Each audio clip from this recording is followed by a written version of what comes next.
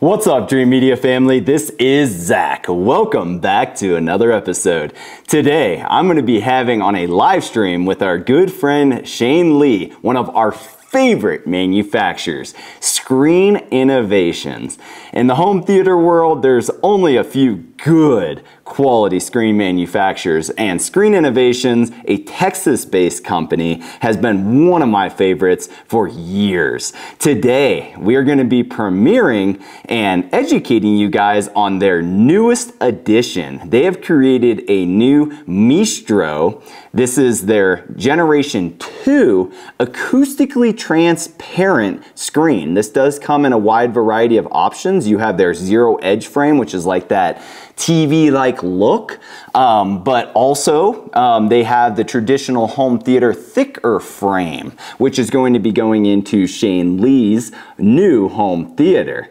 The real draw to these screens is you can do a baffle wall and you can hide all of your equipment at your height right behind the screen to where you don't see any speakers and you get great audio performance.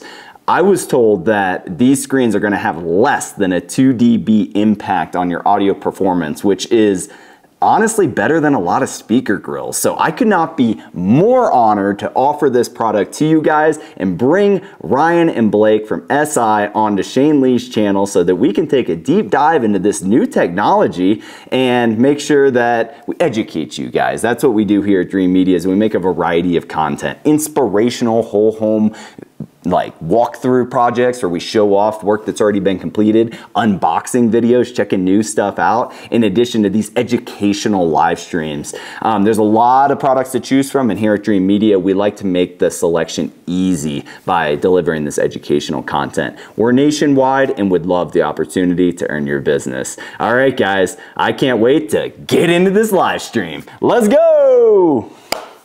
Hey guys, this is Gene from Audioholics, and I'm happy to be working with Dream Media. Dream Media is a home cinema and audio company that I highly recommend, and I'm proud to have as an official channel sponsor.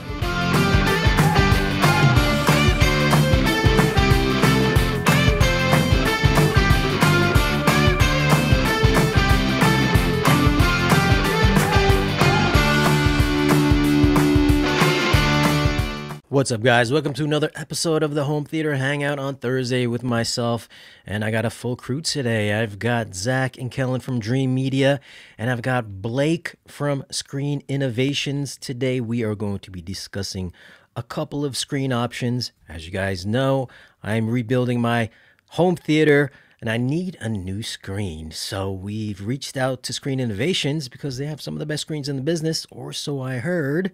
I'm going to find out soon enough. We're going to talk about the Leonard Bernstein of screens, the Maestro from Screen Innovations. Blake, what's so good about this screen that we're going to be talking about today? And also let's get into, let's help some people on how to pick a perfect screen for their room. Sure. Well, thanks for having me, guys. I really appreciate it, because there, you know, a lot of people think about their projector. They forget that no one ever sits in a movie theater, sits down and turns around and watches the projector. Right? We watch the screen. Everybody watches the screen. In fact, I like to joke that the screen is absolutely the most important part of the entire movie industry, because it's the only part that the paying public actually interfaces with. Think about that. So yeah, the screen is obviously very, very important to the two-piece projection system, and it's often overlooked. So what we're doing is, here in the Thunderdome here at Screen Innovations Galactic Headquarters, we can talk about how there's not a silver bullet. Right? There's never just one screen that is going to be the right screen for everybody. Like, for instance, in your case, we're doing a dedicated darkroom cinema, correct? That's right. So we're not worried about turning the lights on. You're doing a lot of testing. You're looking for that perfect darkroom image. Well, then we look at something like behind me, which is our white Maestro material, which was, again, never designed to work with the lights on. It's an acoustically transparent material, so we can place the speakers directly behind it, but again, for dark room settings only. Versus to my right, we've got our carbon black, which you can notice immediately is black. It also comes in acoustically transparent, but it's designed to work with the lights on and off. So imagine trying to do a bright room setting with a projector and a white screen. How do you project white onto a black surface using a light bulb in a bright room? right? So you don't do that. So that's why we have lots of different screen materials here at Screen Innovations, is in order to get you the right product for the right job, right? So going back over here to Maestro, this is my favorite. Now, I want to clarify this real quick. I am selling video products, right? I've been selling video products for like 20 years. I am a true audiophile at heart. I only sell video products so I can supplement my audio habit. So I love this material. If you're doing a dedicated darkroom cinema and you're using speakers from like Wilson or Meyer or Acoustic or BMW Nautilus, you know, really, really true high-end speaker, then you want to look at a woven screen material. And the reason for that, and the reason for Maestro is, for instance, Maestro has less than a 3 dB gain in any peaks and valleys of when you're passing the sound through it. You're going to have a less than a 3 dB spike, which means we as humans hear in increments of 3 dB. So in other words, the difference that this sound the screen makes to your sound passing through it is unaudible to humans. Your golden retriever might go, did I just hear something go through the screen? Right? But not you, right? So this is, in fact, we had this material tested with our good friends at Paradigm in their anechoic chamber up in Canada, and it actually tested better than many of their speaker grill cloths. So when it comes to the acoustically transparentness of an acoustic transparent screen, say that 3 times fast, it's hard to beat Maestro 2. Now, the reason we're calling it Maestro 2 is because Maestro 1, here we go, was a little different. See how good our camera is here. This is the original Maestro, and you can probably see there's a lot of texture to that woven material. You guys see that in the camera? Yeah. Now, in a 1080p world, that's fine. And what's also cool about this material is, if you can see, it's got a natural woven angle at about a 20-degree angle. And what that does is it helps eliminate the problem that's very common with acoustically transparent screens, which is called moire. And what's happening with the moire pattern is the pixels are not aligning with the holes properly, and you get this wavy effect, right?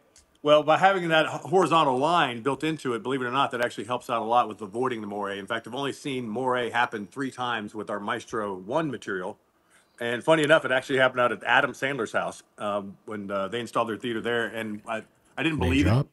Yeah, I didn't believe it. So I actually flew out to see this project. And when I got there, that's what they told me, it was Adam Sandler's house. I'm like, super cool. They go, yeah, you just missed Adam Sandler. And a couple other famous people just walked out like 10 minutes ago. So anyway, it's an easy fix. If you do ever run across the moire pattern, it's an easy fix. All we do is we take the material out, we recut the material, and we bias it 20%.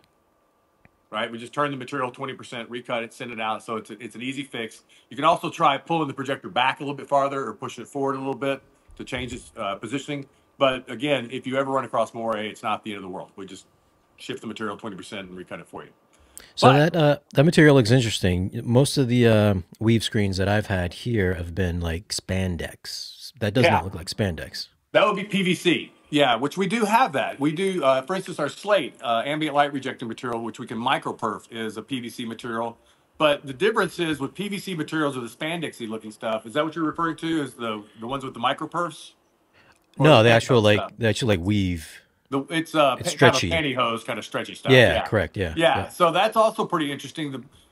The challenge to a really stretchy kind of material, if you're pushing your hand into it, it's giving a lot of give, is it's difficult to predict the opening patterns, right? So you, again, going back to Maestro 1, you actually see the hole pattern here, right? You see where the holes, the gaps are. With Maestro 2, that's not the situation. We've got a tighter weave, but it actually goes, instead of a hole that goes directly through the screen, it actually goes at an angle, right? So it's actually almost like 2 pieces of material laid over each other with a slight shift, because as we know as audiophiles, sound doesn't exactly go like this.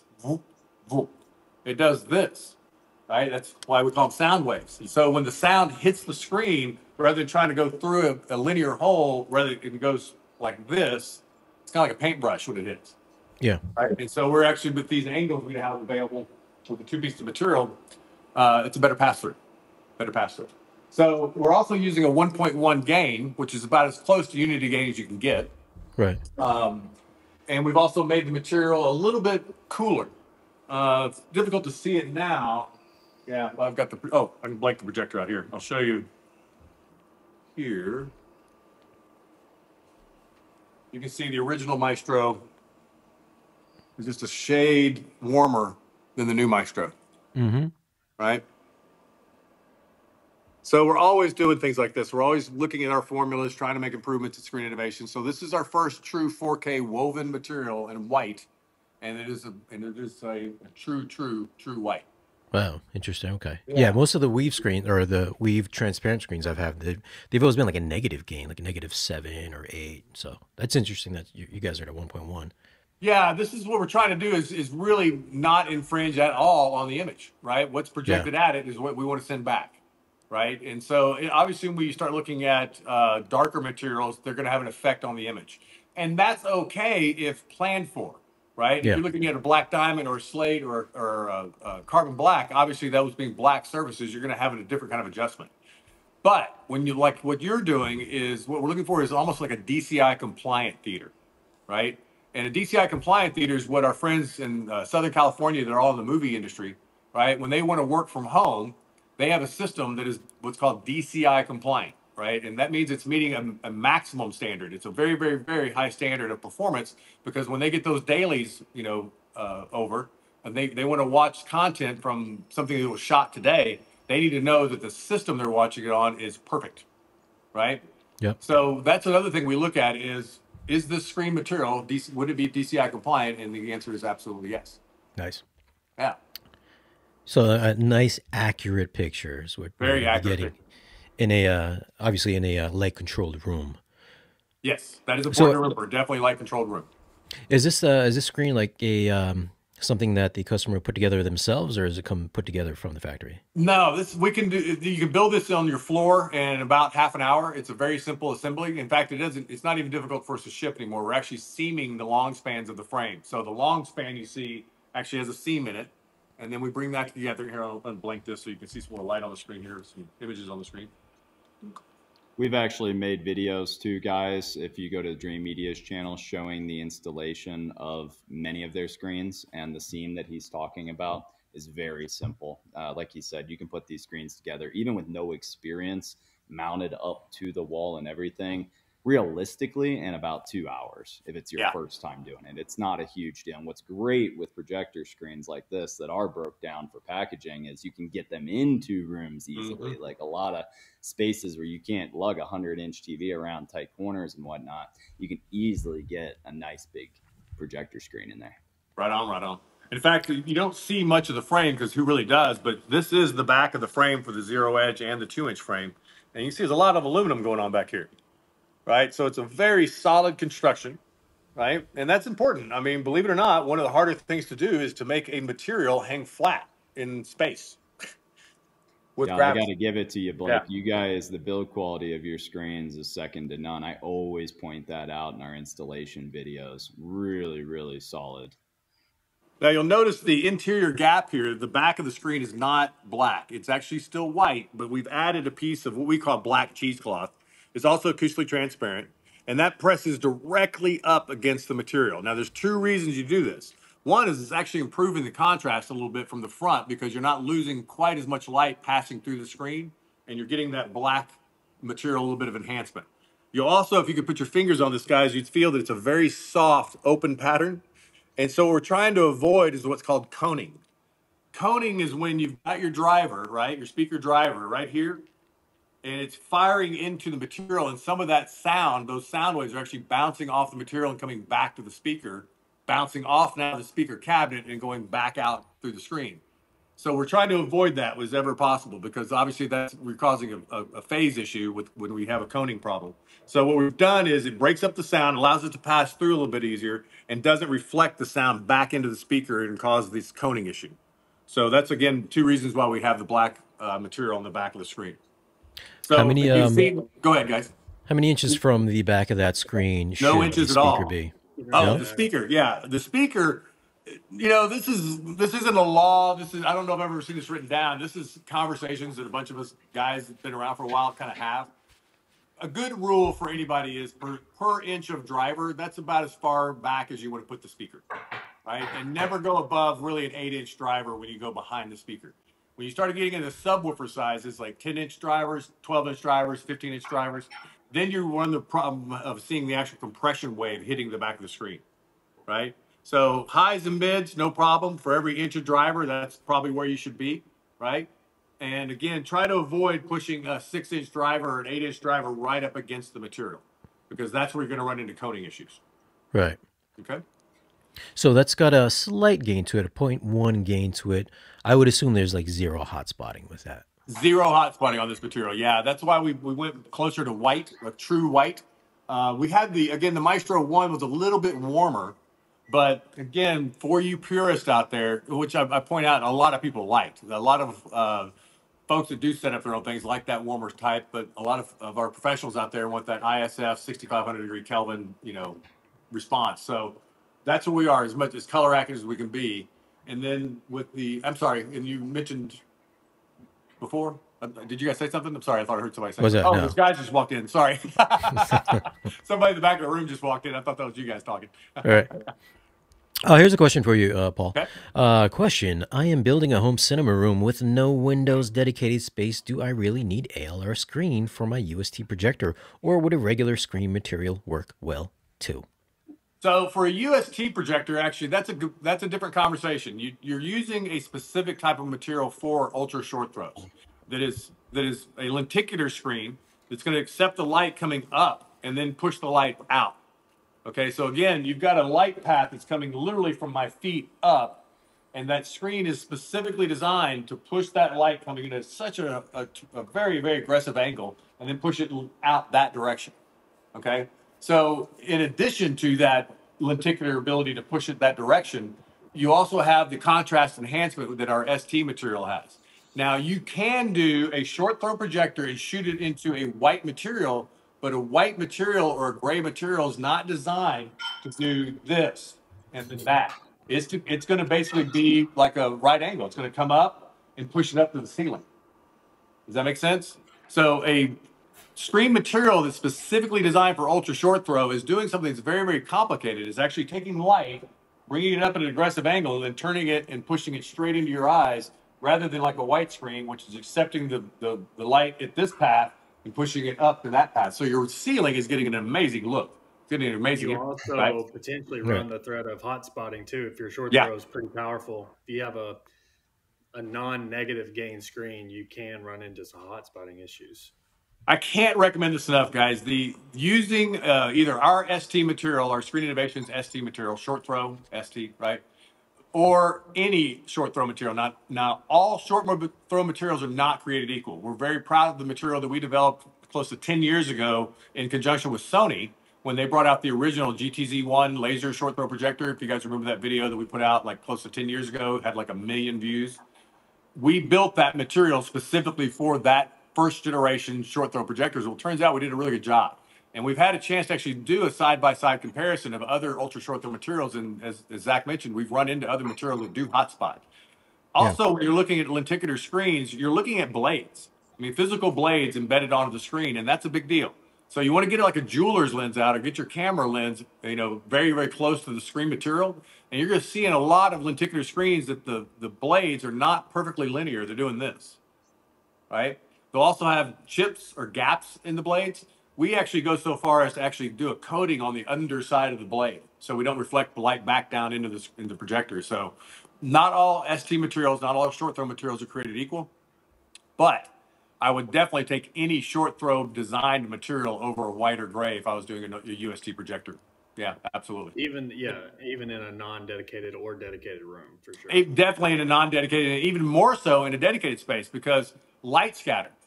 All right. So again, if the screen is accepting the light and then pushing it to the viewer and not pushing it up to the ceiling, that means your room's darker. Right? Yep. So what are we trying to do? We're trying to make this room as dark as possible. Well, if you shine a light bulb at a white surface, you just lit up the room. Right? Yeah. And if you've seen our ST material, let's pan over here, our ST material is nearly as black as, here it is right here. Oh, there we go. So here's ST, right? What color do you guys see right now? Dark gray. Dark gray, almost black, right? All right, well, check this out. Now what color do you see? White. Yeah. White. See that? See how I just changed the pitch?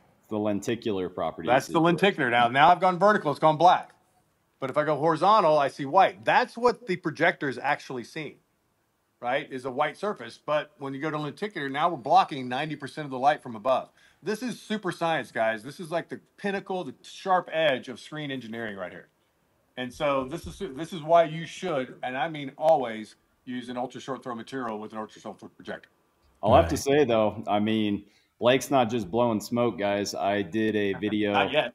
I did a video, you know, when Epson sent me over their LS800, which they make a good screen too, but I was impressed with the image, and then Screen Innovation sent me over the ST, and it is literally night and day. Like that video comparing, I think I did with the lights on, with the lights off, and showing, you know, flashing back and forth between the two screens, but not to knock Epson because it's really honestly in a different class. I mean, Screen Innovations is the pinnacle of high performance home theater screens. But in that video, you can see in a very clear way how powerful the appropriate screen really is, because it made a very considerable notable difference. I mean, it was obvious on camera and even more so in person, which I shared my thoughts on it.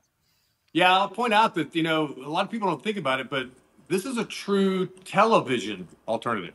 Because remember, with a short throw projector and an ST screen, either at a fixed or motorized. Now we have our lift. We can motorize it by lifting it up, and very soon we're going to have a drop motorized version of ST coming. So think about this: rollable television, no glass or Lexan surface, so there's no glare. And with that deep, rich black of the material and a really good, like the Epson LS800, the new Samsungs are super cool. LG's got some nice stuff, and there's more stuff coming. I'm going to go up against OLED performance in a bright room. And because remember, I don't care how dark the room is or how bright the room is. If you're watching a TV, you're going to see glare. And with our materials, you don't. And one thing I made a video on that too, guys. Lights on, lights off. And I showed shots of my living room TV. And that is one of the most difficult things to overcome with, you know, yes, they're coming out with more and more affordable big TVs, but you can't really get away from the glare. I mean, you put the glare up in a sunny day, and yes, the ultra short throw washed out, but it was a good example to show, like I had right in the middle of the day showing picture of the light shining straight on the screen. And yes, it washed it out. It did a pretty good job holding its own. I mean, I got 12-foot high windows. So, I mean, it was a serious stress test, and I had all the lights on. But then went over and showed, you know, with the shades shut. Again, I have some Screen Innovations nano shades featured in that room upstairs. Shut the shades and did, you know, with the lights on, with the lights off, and compared next to a television. And I think personally, having the image washed out on a projection system still is giving better performance than that glare that you get on a typical TV. Yeah, I couldn't agree more. And, you know, again, the other advantage we have is what a lot of people don't realize, especially a lot of your viewers, you know, we hear about 4K, right? Well, resolution is a direct connection to seating distance. So what I mean by that is if you have a 90-inch OLED that has 4K resolution, if you go farther than 11 feet away from that 90-inch 4K resolution, you're now watching 1080p resolution. Right? If you go you go to 15 feet, now you're watching essentially 720p. You've lost all that fine dot pitch detail you bought the TV for in the first place. So size is relative to distance. The average seating distance in the U.S. in the living room or the game room or the family room is about 12 feet. Well, 120-inch then is what you should be doing from 12 feet away in order to maintain the 4K resolution that you bought the system for in the first place, right? So remember that, guys, when you're buying, you know, think about how far you're actually sitting from the actual display device in order to see the resolution you paid for. But on the flip side of that, especially in the theater setting, is now we can get seats closer, right? Back in the day when we had VCRs and cable boxes and 480i was a really good day, right, in resolution, right? But we were stretching it out over such a large surface, you wanted to sit farther back so your brain filled in the gaps. Now we can put those love bags, those love seats, right up in front of the screen, right up close to the screen. The kids can go up there and divide the screen into 4 and play Mario Karts on 70-inch, you know, picture windows, right? So it's about being able to get closer. But again, if you want to enjoy that true resolution that 4K does for you, make sure you're getting the right size screen for your environment, and then the right material to go with the right room settings. I appreciate you breaking that down for our customers, Blake. And if you guys have further questions, of course, we offer free consultation here at Dream Media where we can help guide you on the appropriate recommendations for your room. But I wanted to ask some questions about seating distance and, you know, specifically apply that to Shane's room. So Shane's going to be getting a 150-inch Maestro 2. And I saw in the advertisements for this, it says 4K plus. So with us using an 8K E-Shift foam 8K projector, can you break that down as to what 8K, 4K, 150-inch picture, appropriate viewing distance looks like and what Shane should expect? Sure. Well, the first thing to keep in mind is the reason 4K was invented was for movie theaters, not home theaters, not TVs, movie theaters. So when you guys went, everybody did it like I did this last weekend. We all went and saw Dune 2 at the movie theaters, right? Raise your hand. Yes, right? That's like the only movie that's going to get me out of my house to go to see the movie theater. So I went to Barton Creek here in Austin, saw it on the big Dolby Cinema thing, and it was just freaking amazing, right? That's what 4K was invented for, is to get the movie theaters out of using film and to start using digital projectors, right? So imagine now we're using the same resolution for that ginormous 400-inch diameter screen that that we saw at the movie theaters. We're using the same resolution that we're using in home now. So you got to remember the distance thing. That 4K resolution monitor you've got on your computer monitor is a 27-inch diagonal. Because you're sitting close, right? You're right in there. You can see the letters and the text, and everything has a lot of detail. The farther you get back, the more of that resolution you lose, right?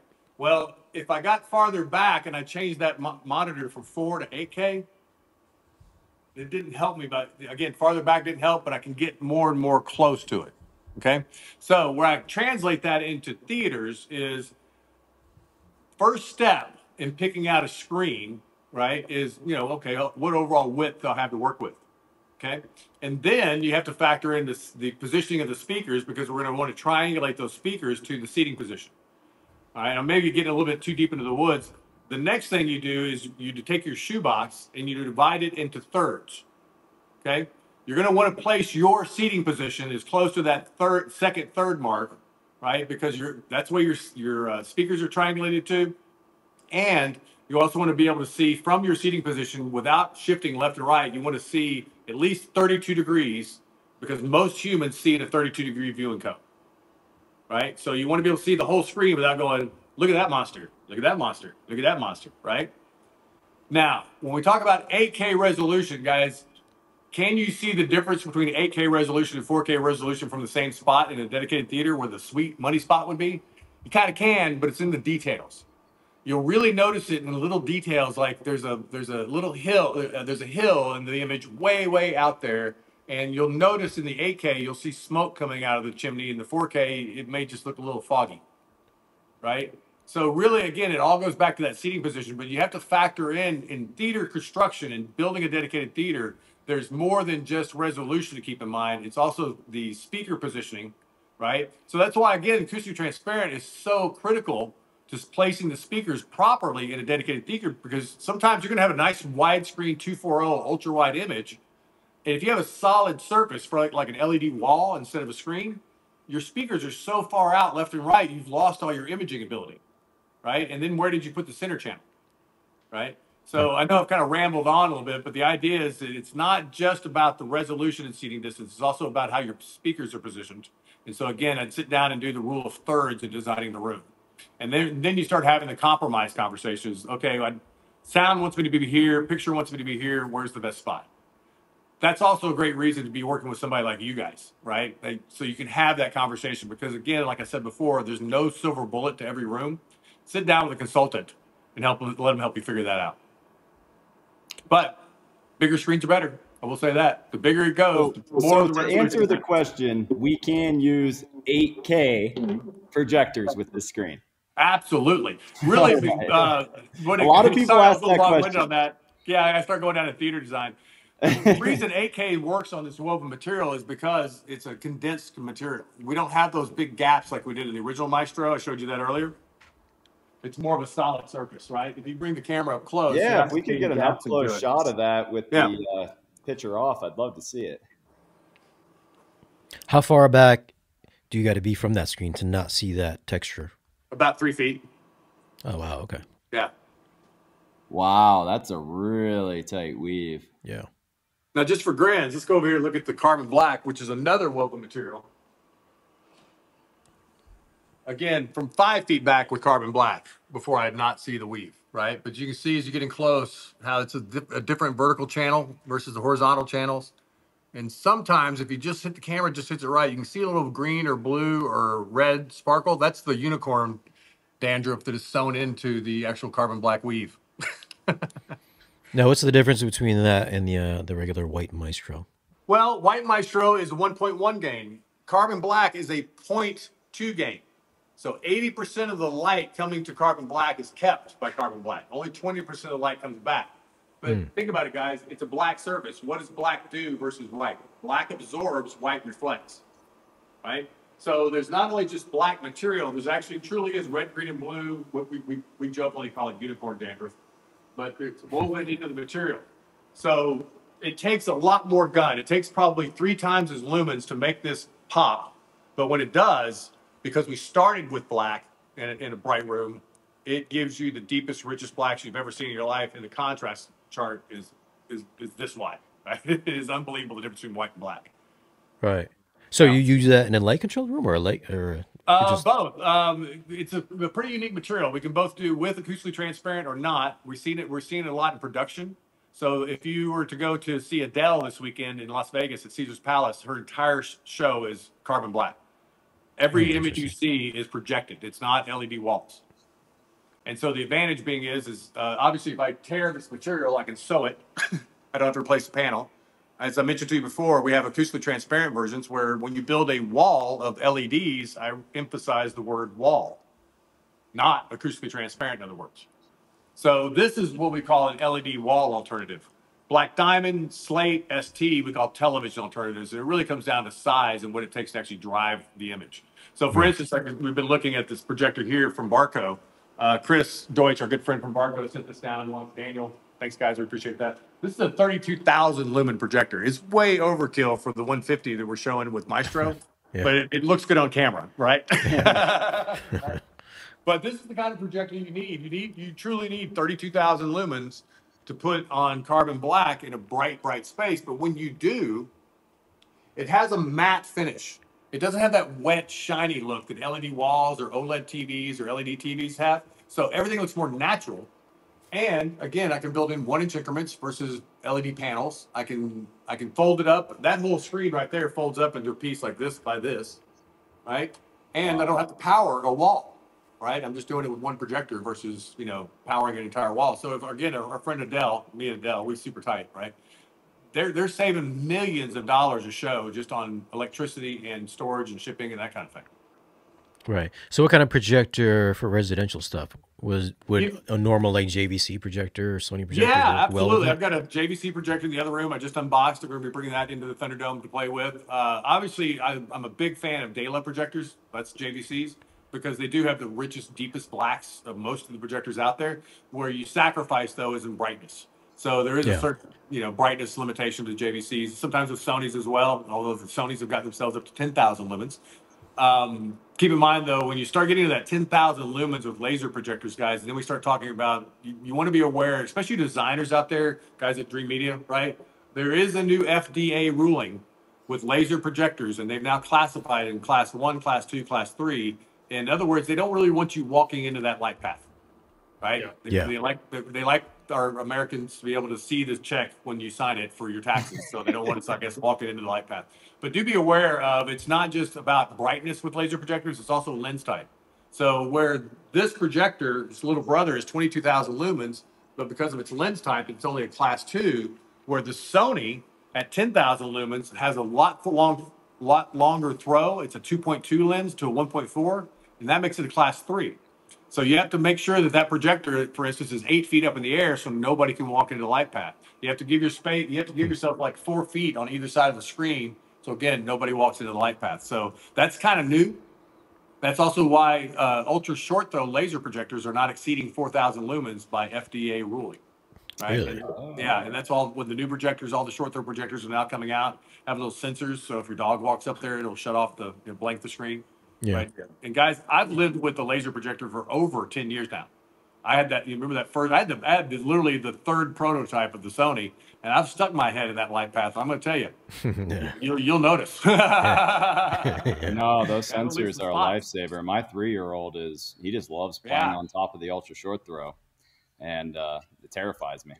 Yeah, absolutely. So Blake, I think one thing that would just be good to talk about for people who aren't familiar with some of this terminology is like the lumens that he's talking about is the brightness output. So like the JVC projector. Zach, I'm sorry. Let me correct you. This is actually a pin in my side. It's not lumens. It's ANSI lumens. Okay, it's not lumens, it's ANSI lumens. And the reason I bring that up, my Uncle Wayne, and yeah, I live in Texas, so we all got an Uncle Wayne, right? My Uncle Wayne calls me up, the Epson projector that I provided for him and on a Black Diamond 120, finally the lamp went out, and he wanted to upgrade to 4K and get a laser projector. So he calls me up and goes, yeah, let me send you this link on Amazon for this projector I just found. It's $800, it's 5,000 lumens, and it's a laser projector. And I'm like, what? I look it up, and sure, yeah, that's what it says from this far off in the East company has put 5,000 lumens. Well, that's not how we measure light from a projector. We measure light coming out of the lens as in 5,000. Is it 5,000 ANSI lumens? Because I really don't care how bright the bulb is inside of the projector. I care how much light is coming out of the projector. So I didn't mean to be rude to you, Zach, but I do want to press that for all of your listeners out there, when you're looking online, the spec you're looking for in brightness is ANSI, ANSI lumens, not just lumens. If you're seeing just lumens, I would consider that a red flag on that projector company and start looking for a different company to work with. Okay? But yeah, ANSI lumens is how we measure the light output of a projector. Perfect. And to take it a step further, there's an appropriate foot Lamberts that our guys can help calculate for you based off of your room and the projector and screen. But I was trying to just make sure people were aware of kind of the general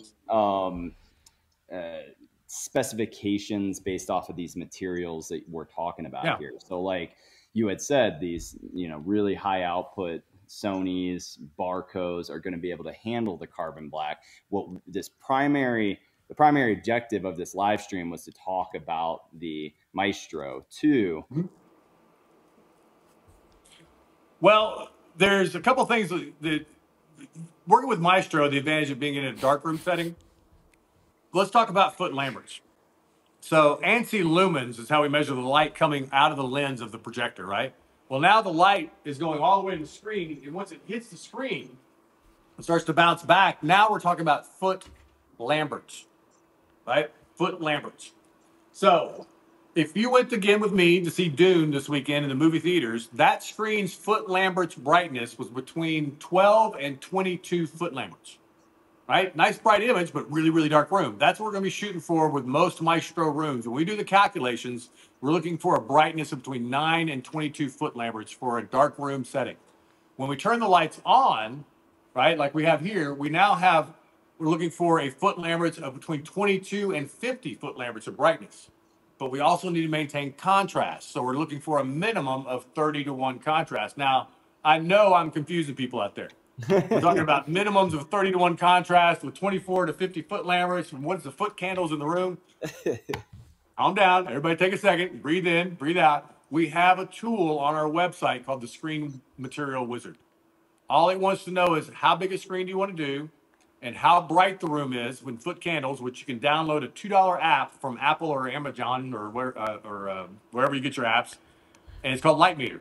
Take a light reading on your room and punch that in as 5-foot candles or 10-foot candles, and it will tell you which material is going to work properly based on contrast and foot Lamberts. So we do all the math for you. You just put in the absolute basic information, and it will spit out the right solution for you. Got you. Now, do you advise the customer personally, like if someone has older JVC or something like that, or just like a JVC in general, just one of the new JVCs, to get the maximum HDR output for that projector in that room and all that. So in this case, Blake, we're going to be using an NZ8, right, Shane? Yeah. And so what's the question? So would you advise on what the correct screen is for that person's specific projector for their specific throw distance to get the most HDR in their room, in their space? No, that's not really how I approach it, guys. Man. Yeah. Part of the qualifying questions I have are, first of all, what kind of room are we talking about? Dedicated home theaters, dedicated cinemas, let's put it that way, what we call a dark room setting only. That's kind of was a big thing, right? Because it's all we had. We only had dark rooms, we only had white screens, we only had CRT projectors, then LCD projectors. But that kind of went away over the last 10 years. We started getting into multimedia rooms or game rooms, basement theaters, where there's a place to sit and watch the screen, but then there's the Peloton bicycle over here, and I got a pool table over there, I got pinball over there, right? I got a golf simulator down here too, right? Well, that's why ambient light rejecting screens became available, because you can turn the lights on or turn the lights off. Versus where a Maestro room would be in a dedicated cinema, the only reason we're turning the lights on is to come into the room, sit our butts down in the seats, and then turn the lights off and start the show, right? So it's where I'm going is the way we start the conversation is, how are you going to use the screen? Are you a dedicated cinema person? Then we start having conversations about HDR. But when we're talking about multi-purpose use, we're actually looking for probably 2 to 3 to 4 settings, depending on the lighting situation. So if it's 3 in the afternoon, right, I'm in my basement theater and I've got windows over here that face east or west, that's one setting, right? That's flamethrower mode on the projector. All my buddies are over here. We got all the lights on. I don't want to turn the lights off, right? Because I got a bunch of my boys in the room, and those aren't pillows, right? Versus now we're watching TV. It's just me and the wife. We're watching Wheel of Fortune. The lamps are on in the room, but none of the overhead lights, right? The curtains are closed. The shades are down, right? That's another setting. That's, again, custom to that setup. Then I have one more setting where it's kind of like a dark room. That's for like watching some TV movies, but then I have the ultimate dark, dark, dark. Everything is dark in the room. So I'm not trying to avoid the HDR question, mainly because I'm not a huge fan of the HDR taking over for what I'm trying to set up for my customers. But that's a typical setup for me is with an ALR material is I actually have 4 settings that are probably going to be brighter than the HDR settings are going to be. Right, got you. Right. But then Zach would come in and help pair up the correct screen. Yeah, absolutely. This is all handled by us as the integrator, Shane. So we take the same course of action, looking at the situation, assessing the lifestyle of the customer, and then making recommendations. Bingo. Yeah. Don't get too wrapped up in the terminology of we want to get the best out of HDR. Guys, I want to get the best out of your room. Right? That's the goal. And I've found it, like, for instance, I'm ISF certified twice, right? And I'm just going to be honest with you guys, probably 95% of the rooms that I've set up at an ISF calibrated 6,500 degree Kelvin, that then I also set up a 7,500 degree Kelvin, 95% of those customers left it on the 7,500 degree Kelvin setting because it was warmer. It wasn't as dark. There's what the engineer says that should work or you should do, but there's also what people like. Right? Yeah. Here's a question for you, Blake.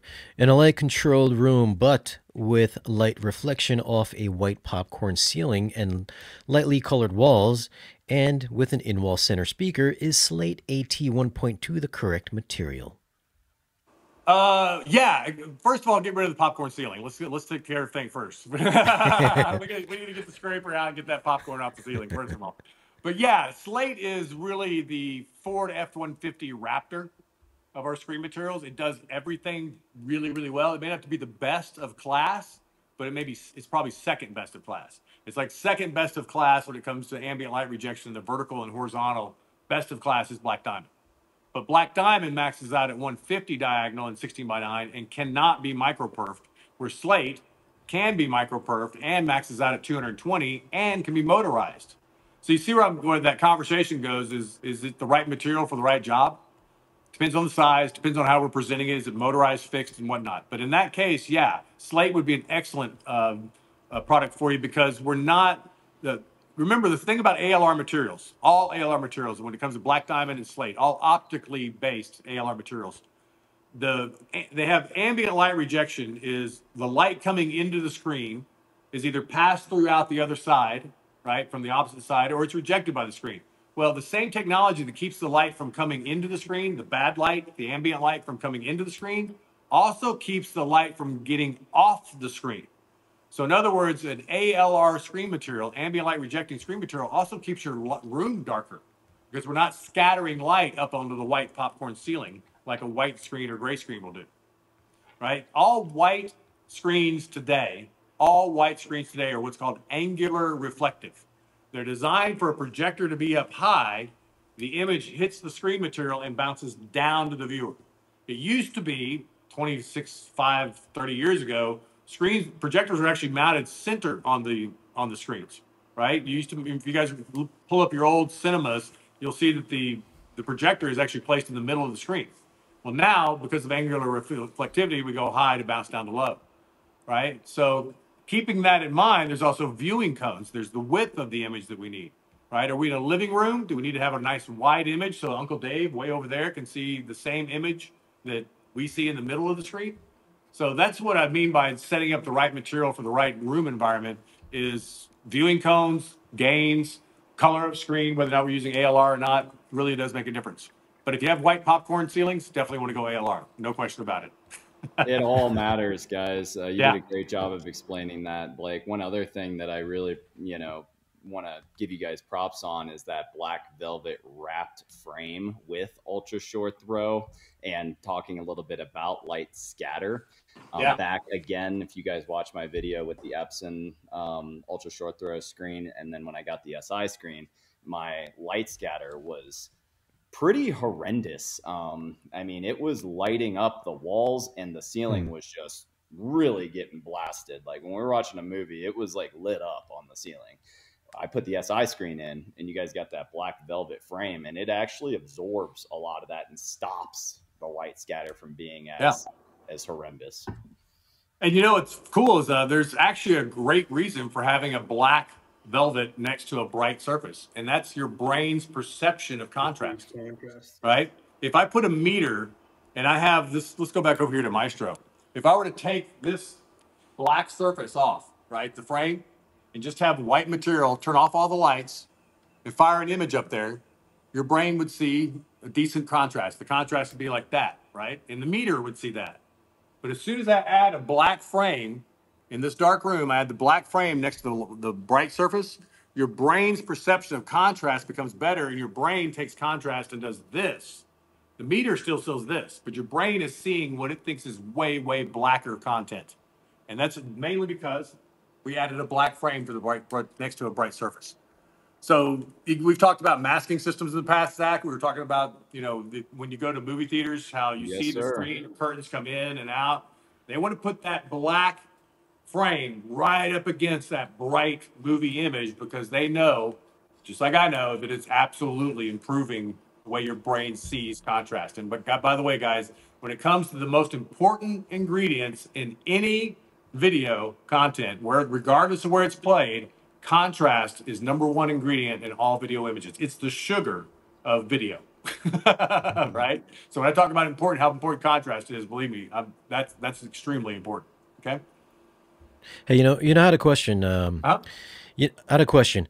You know how you make masking screens where the mask either comes inwards from the sides or it comes downwards from the top and bottom to mask out the black bars? Yeah. Or the pillar bars?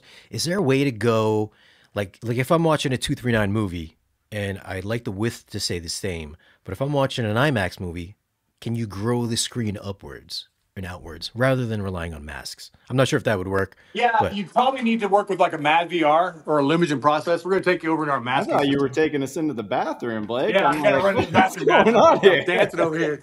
Since you brought up masking, we thought we could bring you in here and we could show you that. There's a lot of things we can do with like a video processor. So if you were going to do something like that, that might be a Mad VR solution. But this is our DT masking system here with our slate material. And again, the idea being is you're going to close in You see how the moving acoustic transparent material is going to bring in that black surface right up against the screen material, right? Now, a lot of the questions I get on this type of setup is, when do I want to do a 235 or 240 widescreen and bring in the masking to make 16 by 9 versus starting with a bigger 16 by 9 screen and cropping down to 235? And I think the magic number is 150. If you can't get bigger than 150 and 235, or the bigger 16 by 9 and crop it down. Yeah. Yeah. And then this but there's no way. There's no way to reverse that, right? Like you keep it at 239, like that size. But now I'm watching IMAX. I want that screen to get taller. I don't want to use masking. Well, in that case, then you go with the material that doesn't require masking, and that would be carbon black. Right? Now, let me preface this. Remember, carbon black is black. So you can project an image on there, and the surface still around it is black because carbon black's native material is black. It's almost as black as the felt. Yeah. Right? Now, you can do that. But here's the trick of doing that is not, most projectors are not using 16 by 9 chips. They're using 16 by 10 chips. So we're still putting carbon black on a masking system because the 16 by 9 image is there, but then there's still a little bit of light spillage over the actual image. And that's because they're creating a 16 by 9 image on a 16 by 10 chip. Sorry to get a little in the weeds there, guys, but that's why sometimes you see that glowing bar above or below the image of a projected image, is because it's not a native 16 by 9 chip. That's just normal. Okay. And that's why we use Panamorph lenses, guys, Bingo. in combination with Mad VR. So we're utilizing all of the projector. We've made some deep dive videos on that. I think we could take another hour down that course. I got time. I'm ready. I think we've covered about everything with the Maestro too. Shane, do you have any other questions? You're going to be getting the 150 16 by 9. Yeah, what questions do you have for them? I would like to know, where can a customer buy such a screen? Well, we sell direct through dealers. We do not sell ourselves on the web, but there are a couple web providers out there that you can purchase through, Dream Media being one of them. Two-piece projection is something I strongly encourage you to have a relationship with an integrator. Whether they be on the phone, whether they be on the web, but they need to be a real live human, an HI, not an AI. Right? Because again, every room has its own properties. In fact, home theater 101 class, right? The first thing they tell us when we sit down in home theater 101 class is the absolute most important part of any home theater is the room. You got to start there, right? So have that first consult, right? And we're here too. I mean, we love talking to our end users, right? You can call us up. We'll talk to you about projectors. We'll talk to you about screens, because it's two pieces, but that's just the projector and screen. Then we got to talk about the audio. We got to talk about how with the sources and all that come together. So I couldn't encourage you enough to have a bud, a dude, your guy, whatever you call him, have somebody that's an integrator, just at least meet with you over the phone to go over some of your options for you. Because there is a lot of choices to make, and what that HI person can do is help you make the right choices for your room. Like, for instance, we were talking about JVC projectors. Here I've got a JVC projector right here. Somebody that's not really qualifying your needs properly might just flip that over to you. And it's a great projector, but with a little more qualifying and understanding your needs, an Epson with an extra 1,000 lumens might have been a better fit versus a JVC in your theater, right? So that being said, again, look for a CEDIA certified integrator, right? CEDIA, CEDIA certified integrator. You can also work with, we're part of the Best Buy family and the Magnolias. And again, you're always welcome to call us here at Dream Media as well. And we'd love to talk to you in person and send you to some of our active dealers in your area. You can check out our website at screeninnovations.com and do a dealer search on your zip code. Sounds good. Zach, got anything else?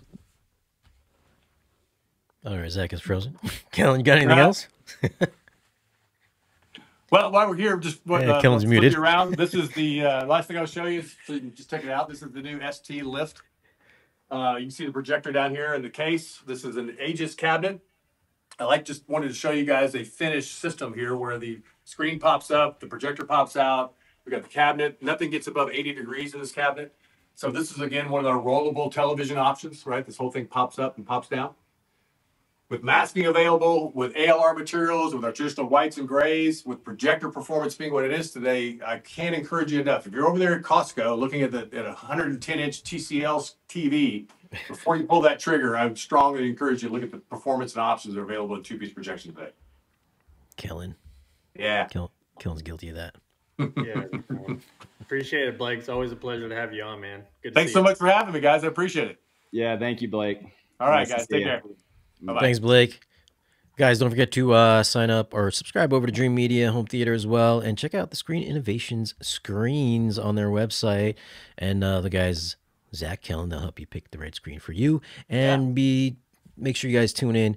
I'm going to have this screen in my home theater. I'm very excited for that. So stay tuned for the new home theater tour review of the screen as well. I'm excited for that. And hopefully, Zach, we can announce the who the speaker provider is going to be for the new theater. Probably another week or two, I'm told, from Kenny. I'm excited. Guys, very excited to be a part of the build, Shane. Thank you for the opportunity. And I'm going to show off some of my personal favorite brands. I mean, the guys down at SI in Austin, it hits real close to home for me. So I'm very excited to show this brand some love, as well as some of our other favorite manufacturers here at Dream Media. And everybody out there, we'd love to have you come by and visit us at the new Screen Innovations Experience Center. This is open for you guys to come and check out and get yourself a live demo. Nice. All right, guys. Don't forget to like, share, and subscribe. Any questions, leave them down in the comment section. And, of course, links in the video's description. We'll see you in the next one. All right, Dream Media family, that is a wrap. Big thanks to Shane Lee for having us on his channel, as well as Ryan and Blake from Screen Innovations. Like I said, Screen Innovations is one of my favorite screen manufacturers. I spent about a decade of my life down in Texas and really love what this Texas-based company is doing. Not only do they manufacture amazing screens like this brand new acoustically transparent screen that is going to allow us to hide all of our speakers behind and give you a really nice cinematic experience, but they also offer things like shades. If you look right here in my room behind me, I have Screen Innovations nano shades. They have incredible custom color-coded options. You can see the box looks really nice and clean. A bunch of different options for fabrics and materials, light filtering, knockout. So this company really has it figured out and makes amazing products that I believe in and we can stand behind here at Dream Media. If you would like to purchase Screen Innovations or anything home theater related, Dream Media offers free video consultations where we like to meet with you like this, face to face, and take a look at your space, walk through it, and then tailor a package specifically to your room and budget. There's so many different speakers to choose from and different applications that they fit into. Our specialists have spent decades recommending these products, so we know how to quickly and efficiently get you these great packages and save you money in the long run and headaches. So reach out today. We also have installers. If you're not a DIY type person, we got you covered with 28 different states currently. All right, guys. Well, I hope you enjoyed this video and found it informative. If you liked it, give me a big thumbs up and be sure to smash that subscribe button down below for more. Till next time, this is Zach with Dream Media Home Theater. Thank you for watching.